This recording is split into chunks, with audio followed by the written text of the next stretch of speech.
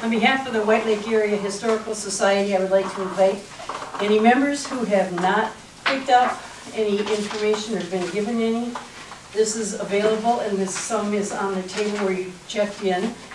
There are maps that are available from old-time years, if you would like one on our way out. And our next meeting is June 16. It's the third Thursday in June. It will be at Kim Burke's Little Red Brick House on Stanton Boulevard. And we are hoping for good weather. Be sure that you bring chairs and insect repellent, because probably by then we'll need mosquito repellent. So I would like to introduce Sherry Monzo right now, who has put all of the display stuff together, and Paula Martin, who is going to be the presenter for the evening. And before we welcome her, I will apologize because I have to leave for a rehearsal that was scheduled for tonight at 7. It's already started, and I'm not there as the accompanist. So it breaks my heart. I was so excited about this presentation. Sherry and I have talked about it since last fall. And here it is. And this is Sherry Monzo. She is taking over at this point. Help me welcome Sherry, please. Welcome, and thank you for coming. I want to thank Cheryl as well for asking me to help out with this, because I wasn't too sure. I'm a newcomer basically in the last 7 years here at St. James, so I didn't know a lot of the history. Right now I'm the office manager here at St. James, and so I know the last 7 years really well, but beyond that I didn't know a whole lot. And so I dug really deep into the history, read a lot about it, and I'm going to share some of that with you in PowerPoint.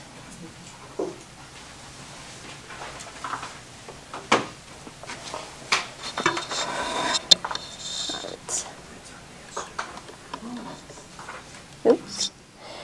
So the seeds of the Catholic Church here in the White Lake area were sown long before St. James ever became. In 1951, Bishop Francis Haas deposited a cornerstone in the addition of St. James that was over on Slocum and Montague, that the grace of the Holy Spirit has hovered over these shores since the days of the Indians. Father James Marquette was here as a missionary, and Father Frederick Bargera, shown to the right, raised the missionaries' cross here in the 1830s above the first Native Americans who dwelt in the White Lake area. This here is the original St. James Catholic Church that was built in 1875, and it was built in Whitehall, and it cost $3,000. In 1876, they decided it was a good idea to pull it across the lake and move it to Montague. So originally it was at the corners of Slocum and Baldwin Street, and it was pulled across the lake to the corner of Sheridan, Williams, and Hancock in Montague. This was the inside of the original St. James Church building.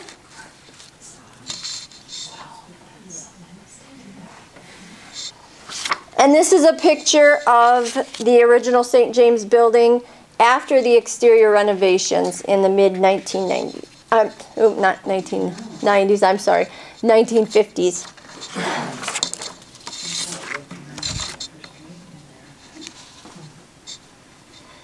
And this is the groundbreaking for the renovation in the early 1950s. And these are some pictures of the priests that were laying the cornerstone for that addition, the one that contained the document discussed earlier by Bishop Haas.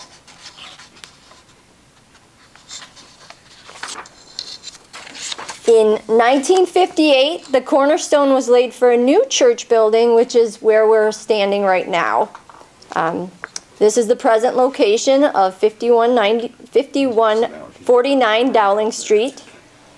The new church and school was completed in 1960, and the school was rented to Montague Public Schools until 1962-1963 time frame. That's when St. James opened their own doors for a Catholic school here.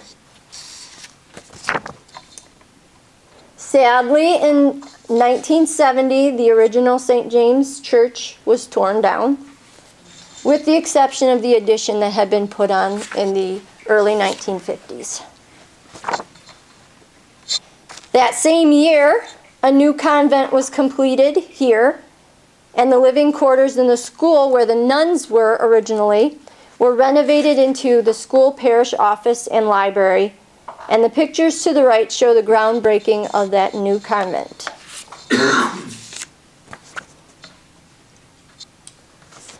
Over the years, the church has undergone many additions.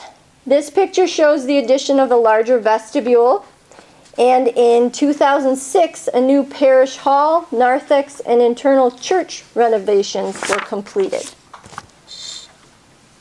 This here shows in 2006, a new parish hall, narthex, and internal church were renovated. Renovations were completed, and this picture was taken on August 6, 2005, during an ice cream social and groundbreaking ceremony for the new parish hall. And one of the reasons that we worked so hard on getting the hall and a new bathroom is that we were not accessible at all. All our functions were held down in the basement, and our fish fries, and yeah, the fish fries started in the basement, and I think it's like 35 years ago or so, and people had a difficult time getting down. The bathrooms weren't accessible, so we really wanted it to be accessible to everybody in the community and in the parish. So that was the main focus for adding that hall and all the accessible bathrooms. And another little ditty is in the basement, they used to do roller skating. Roller skating, Yeah. yes. Yeah, my husband used to come here and roller skate. I've heard that from a lot of people over the years that I've been here, that, did you know we used to roller skate in the basement? I said, I had no idea. The pastor we had at the time loved to roller skate, and that's why he had the floor coated so that it could withstand the roller skating, and the railings put along the walls and everything. Skate rental and the whole day. It was so fun. Mr. Cortez was the one who ran it down there. Yeah, I remember. Yeah. Toddy Meyer. Who did? Toddy Meyer. Toddy Myers too, yeah. This picture was taken in the early September 2005, and that was when the walls of the new parish hall were just beginning to take shape. This I got from old bulletins, and it's just a picture where they joked that it was the first meal in the new hall. It was the Knights of Columbus, and they were helping, volunteering. And there, as you see, there are not even walls up really, and they considered it the first meal in the new hall. But the first official fish fry in the new hall was on March 3rd, 2006. And they served 520 people that year. This I came across in my searching is a picture of the rooster weather vane that sits atop of St. James. And I've always wondered, why do we have a rooster weather vane? Well, and as I was searching things, I found in the March 19, 2006 Parish Bulletin, Father Chris wrote about the weather vane, and he said, legend has it that around 9 AD, the Pope mandated all churches in Europe sport a rooster. Besides being a reminder of the cock crowing in the case of Peter, the rooster is said to be an emblem of the Christian's attitude of watchfulness and readiness for the sudden return of Christ, the resurrection of the dead, and the final judgment of humankind. I just thought that was a cool story behind the rooster. This picture here shows the parish offices prior to our newest building addition, which we are sitting in right now. That's where the old offices used to be. This part of the building wasn't even here yet.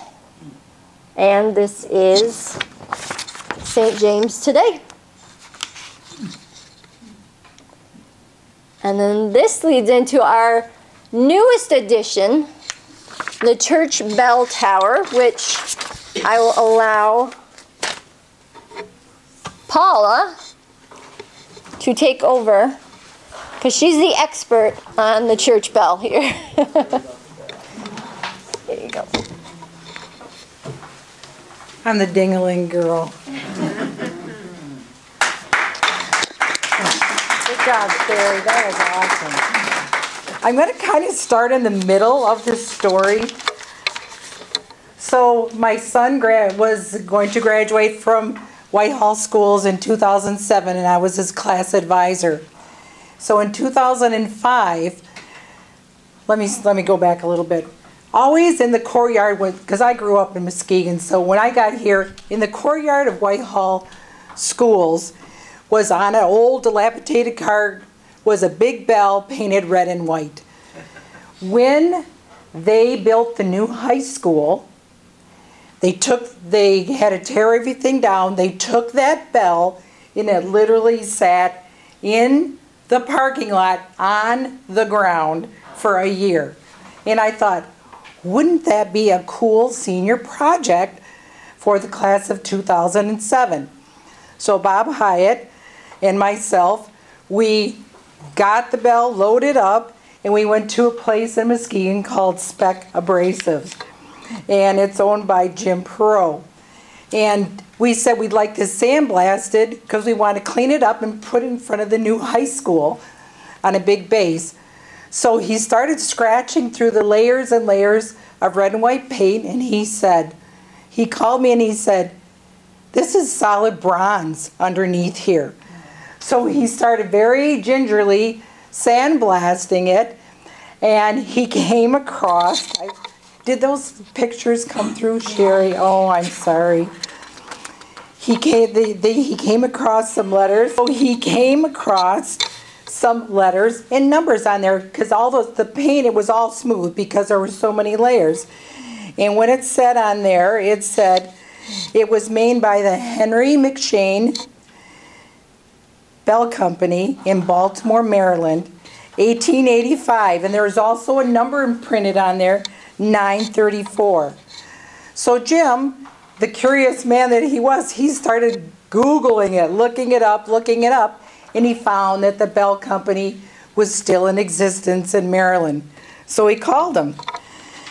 And they said, well, for a small fee, I think it was like $300, we will give you the history of your bell. So, all right, that's cool. So I sent the money in and we waited, never heard. So finally I called and I said, they said we can't find anything on this. And I told him, I said, there's a 934 on the bell. He goes, and literally while I was on the phone with him, he goes, just a minute. He said, we have the old ledger, the old original ledger from the 1800s. They had a fire, so they had the ledger under glass. It was so fragile. He looked it up, and he said, each bell had a number on it. And 934 was how much it weighed, 934 pounds. And so he looked it up and he said, there is nothing in here about this bell coming from Whitehall. He goes, have you ever heard of a town called Montague? I went, yes! Yes, I did! And then he told me that bell, and you'll be able to see this, I think there's up in the book and I have a copy of it. That bell was ordered by the Reverend LaFay in 1885, and it was delivered on July 30th.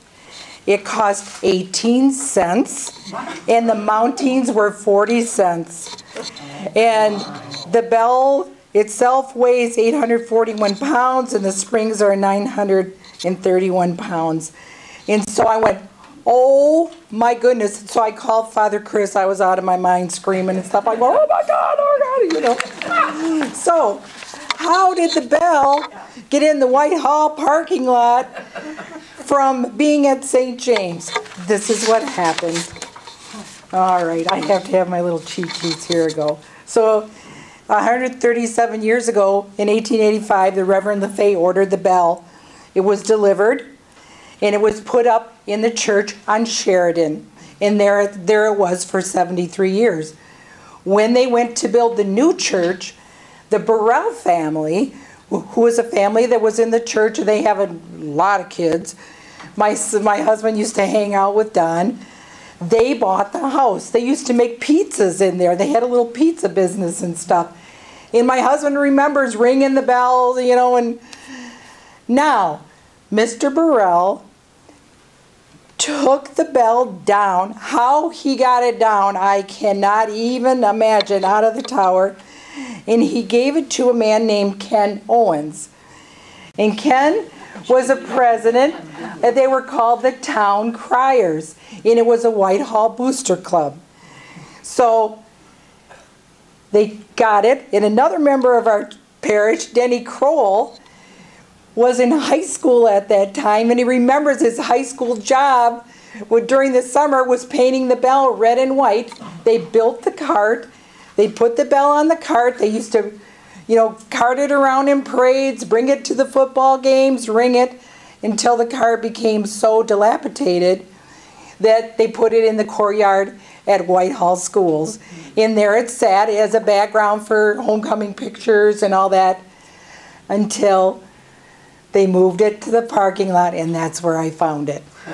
So, this is the, I mean, to me, that's a God thing. That's, you know, that me, a member of this parish, would find it, and, you know, it's just, and that it was not destroyed. Sitting in a parking lot, snow plows, buses.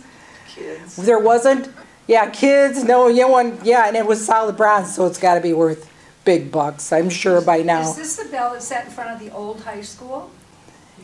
No, it was on a cart. There was another bell that was in front of Whitehall High School. Oh, Yeah, that oh, kind of sand kitty It's corner still, there. there's, that's gone. That bell's gone now. So I'm thinking that's the bell that you have, because that is no longer there. that one that's right in front of the old high The school? old high school. I think they moved it to the new high school. No, I have a smaller bell that I moved to, and yeah, that's a whole nother story. That's a whole nother story where that bell came from. So, I don't know. The one, so originally we thought when we built the little signage out in front of St. James, there's a little place for a bell. And we thought that the Montague Whitehall bell that went back and forth for the football games, we thought that was our church bell. So, a member of the parish, Bill Bartholomew, bought another bell, had it painted, donated it. We cleaned up that bell, put it out there, and that was there until we found this. We're going, that wasn't the church bell. So that bell, there was a Montague Whitehall bell. Then I made like a little stand, and that's in front of the new Whitehall High School right now. So that's where that's, and it's a smaller bell. It's very small. So anyways, so then we had, okay, let me look, okay, then we got it back. And then this Jim Perot, he also talked to this Mike Thompson, who said, and it was Cadillac Casting, and they cast the cradle for the bell for us. And they did all of this for gratis. They didn't charge us a cent. So then we had the bell on the cradle, and it sat in our hall. And every once in a while, I think when it was like for fish fries, when it was time to announce a 50-50 winner, somebody would ding it or something. In our whole, you know, we always wanted to put it up. But yeah, expensive, you know, and so it just kind of sat there, and it's a little place of honor. And then Father, what was it, 3 years ago? Yeah, 3. That someone approached Father and wanted to donate, it's an anonymous donor, wanted the bell tower to call the church, you know, people to church again. And so then COVID happened. So then we had to wait on all that. And we had to get, you know, zoning permission and blah, blah, blah. So last June, I think it was, we finally got the bell tower up. And here's the kind of freaky thing. I always said before I die, I want to get that bell tower up. A month later, I was diagnosed with breast cancer. Again, I'm going, Lord, I'm not ready yet. I got stuff to do here. So anyway, so there it is now. And so we're just so thrilled to have it back with us. But of course, you know, and here's another little God wink. So the day we were putting it up, a man stopped by with his 2 grandsons, and he came up and he said, you know, I helped with this bell. I said, Jim? It was Jim Perot. Oh. His son lives in Montague, is the Montague NBC principal, if I'm not mistaken. He was visiting his grandson, saw us putting up the bell, stopped, and there he was, and we, of course, let him ring it, you know, because without him, we would have never found out, you know. We were just going to, so that's kind of the history of our bell. So it's a pretty cool story, yeah. It was amazing how the man just showed up. Yeah, he just like, Two of us were just standing there, and then he showed up. And he showed up, and he goes, yeah, I help with this. I'm like, Jim Perot? It was 15 years since I've seen him. I don't remember what he looked like or anything. So, yeah, so that's the story of our bell. Do you have any questions or anything? Yes. Did the school, the Whitehall school, have any issue with giving it back? Oh, no. John Van Loon was a principal then, and he's like, oh, my goodness, absolutely. You need to have it. It needs to be back where it belongs, yeah. They were fine with that. Yeah. So that's the story of our sweet little bell. And then you did. Said Bill Bartholomew donated a bell that they could use for the back and forth. It never was the back and forth bell, was it? Never. Okay. No. They carry it. The kids carry that on the field. So Bill had a new one painted. Yeah. So that's the deal on that. So thank you for listening.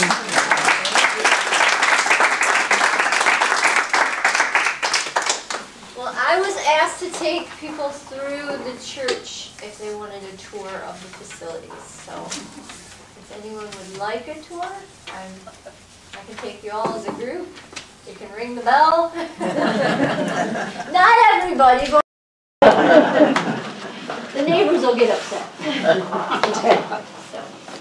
Isn't the bell programmed now? Doesn't it ring? It is programmed, but we have a remote that we can. Okay. Override. Father Peter could probably make it ring. and we use the bell not just for mass, but for funerals and for weddings. Okay. So it has different sounds.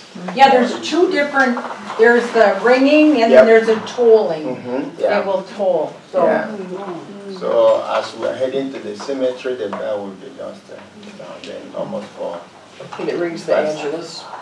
Yes, yes, it rings Angelus every day at 12 o'clock and also 6 o'clock. Okay. But that's the time for the Angelus. When you go to Rome at noon, at 6 o'clock, even growing up in the seminaries, the first one, the bell rings at 6 a.m. No, We couldn't get away with that. And then at noon, and then the last one is at 6 p.m.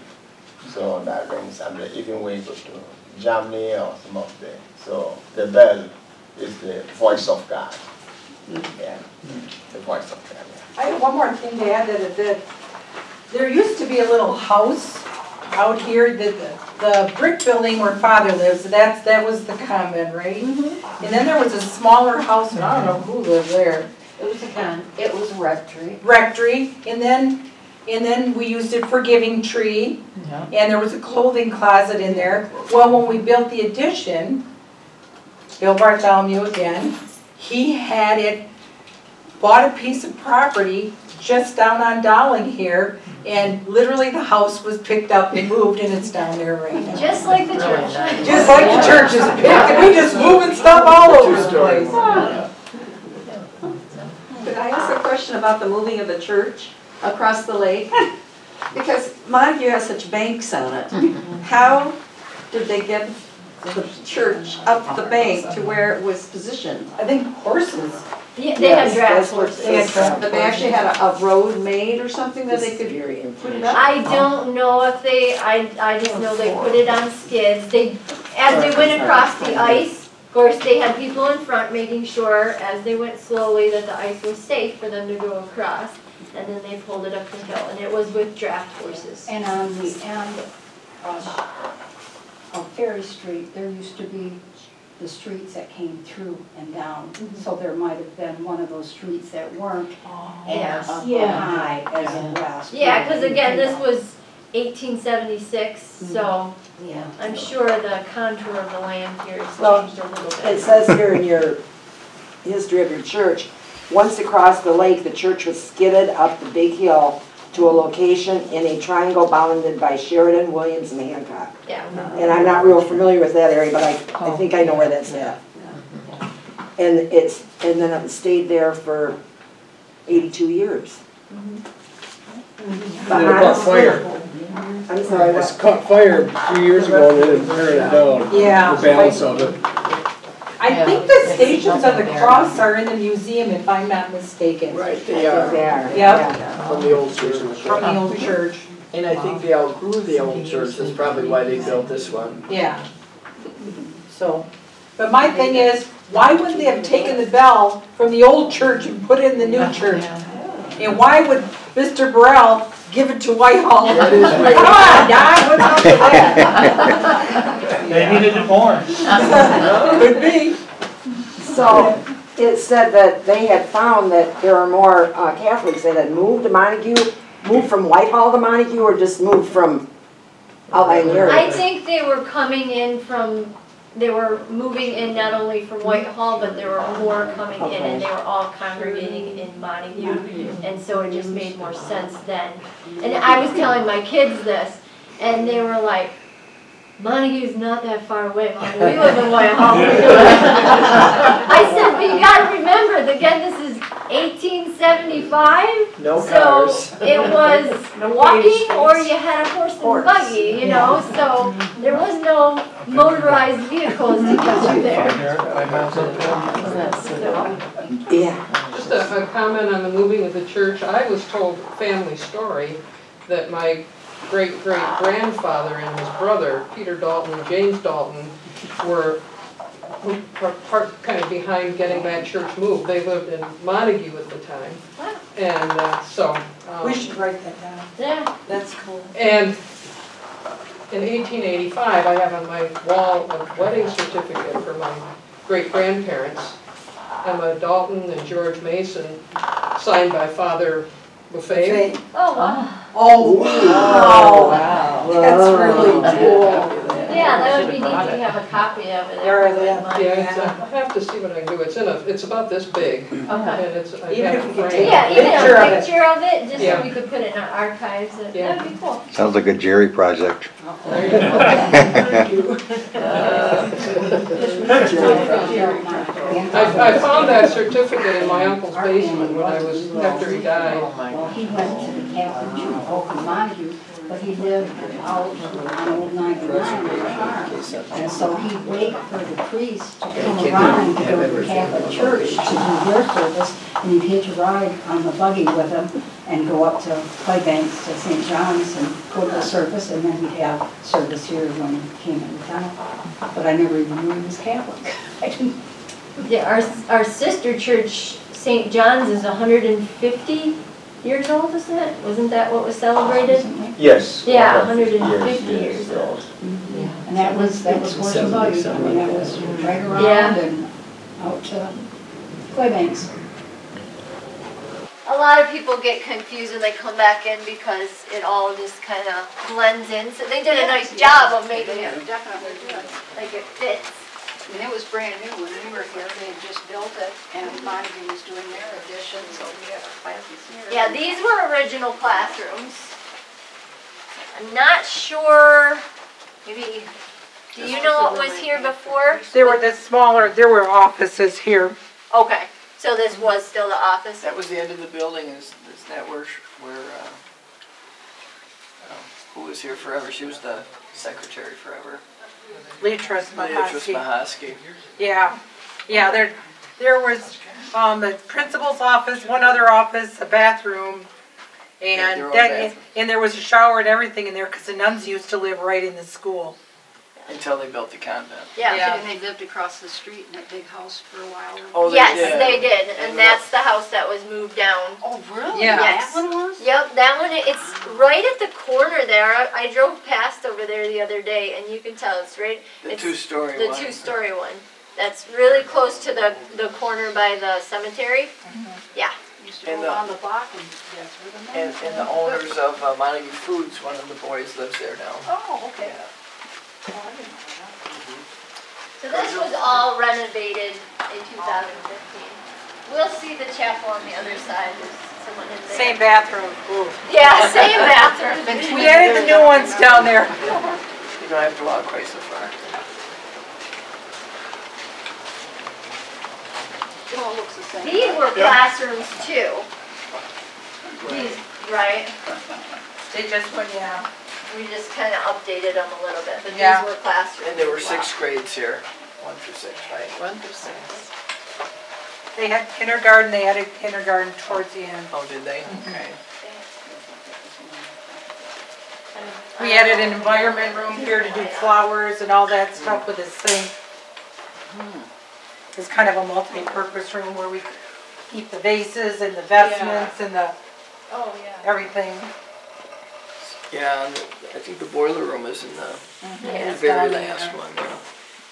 The basement is down that way. I don't know if anybody wants to go down and see if they have the good roller rink. memories Can we of roller roller skate? skating down there. There's still roller skates down there? No.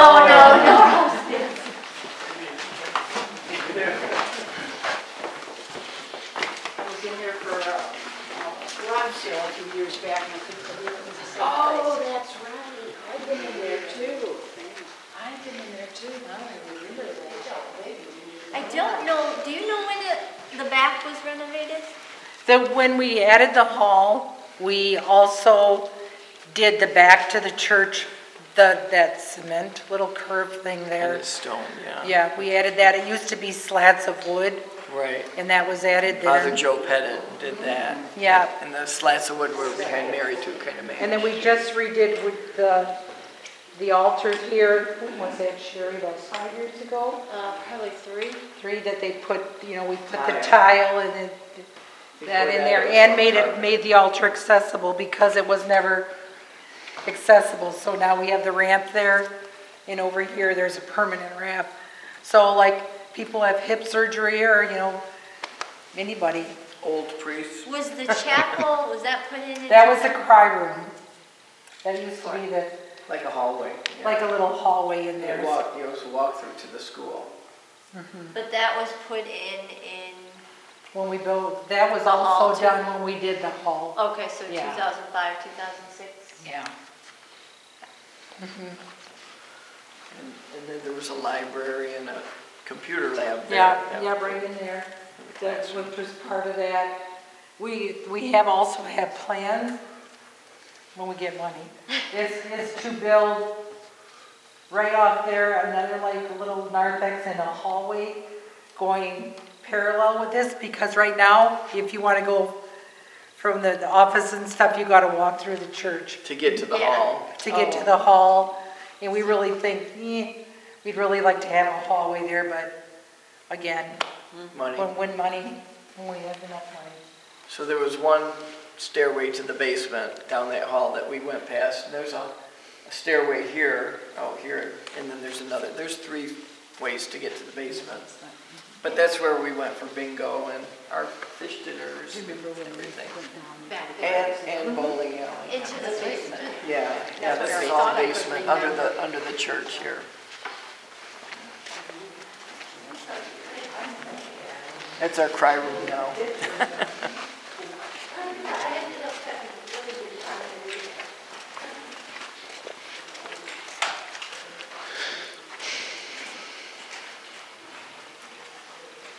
This was put in 2005 This was too, right? put in 2005. The altar, the big slab on there, the Montague football team came over and picked this slab of marble up and put it on the new altar. Little And workout. The chair that the priest was in, that was made by one of our old pastors, Father Tom Sugar. He made a lot of things like that, but yeah, this all was added in 2005. That was a huge renovation that we did then. And this is where we have baptisms now. It's not submersion, it's. Yeah. And what the original part would have ended. Right here, Right it was here? stairs. You'd walk out of the church and there were like 3 steps that. Yeah, so this was the original church built in 1958, 59. It ended right here, so none of this. There was no narthex. There was No, and there was one bathroom that was right here, one. And that was not good. The other 2 were in the basement. Yeah, yeah.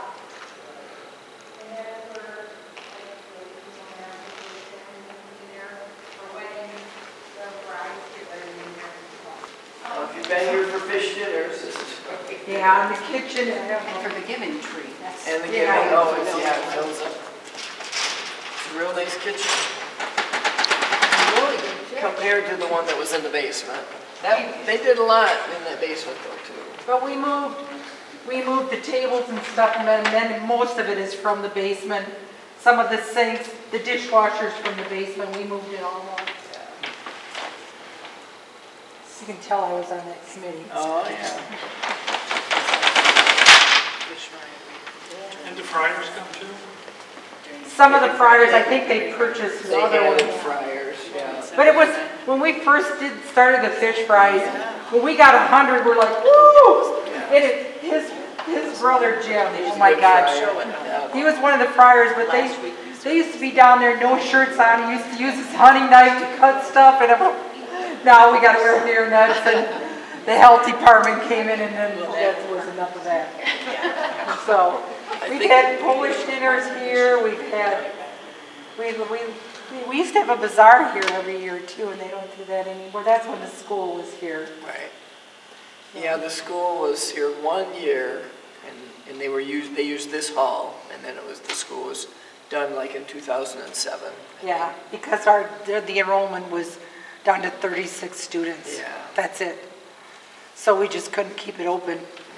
So anyways, but yeah, we love this hall. It is very nice. Yeah, we love it. We got a little stage up there. Every once in a while, like we do the Christmas pageant. The kids are up there in their little costumes. It looks so different without all the packages for the giving I tree. know, Yeah. yeah. Rows and rows and rows. In the acoustics, that's one thing, live and learn. The acoustics in here were horrendous. You couldn't even have a conversation, so we had to put all these acoustical panels up. Tiles up and on the walls too. Yeah, it helps a lot. Yeah. Yeah, if you have hearing aids, it's especially bad. Yeah. So we love this little parish here. Yeah. Yeah. Thank you for coming. Yeah. I can take anyone outside and I can ring the bell, toll it and ring it. Also, if anyone wanted to go down to the basement, I could take them down there. It's we've seen completely. Let's ring that bell. Yeah.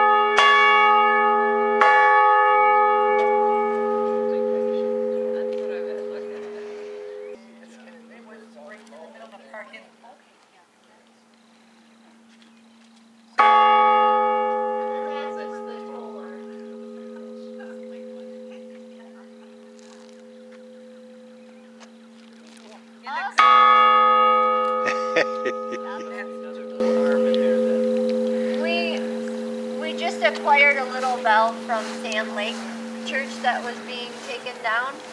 To put it for- back in the sign. By the sign, because for many years we didn't have one there. And then one of our parishioners, who's a truck driver, was passing by Sand Lake and he seen that they were taking that down. And he was like, hey, what are you guys doing with that? I have a spot that would be perfect for that. And so we talked back and forth with them and made an agreement as long as it was going to stay in a Catholic church property and be respected the way it should be, that we could be loaned the bell. So. In the company that built the frame, the Verdun company and the cross, they also put the clacker in because we didn't have a clacker with it either. For the tolling. For the clacker, the middle thing, yeah. Yeah. It was missing, so they had to build one. Awesome. Putting together well. Cleaned up there too. Yeah. Yeah.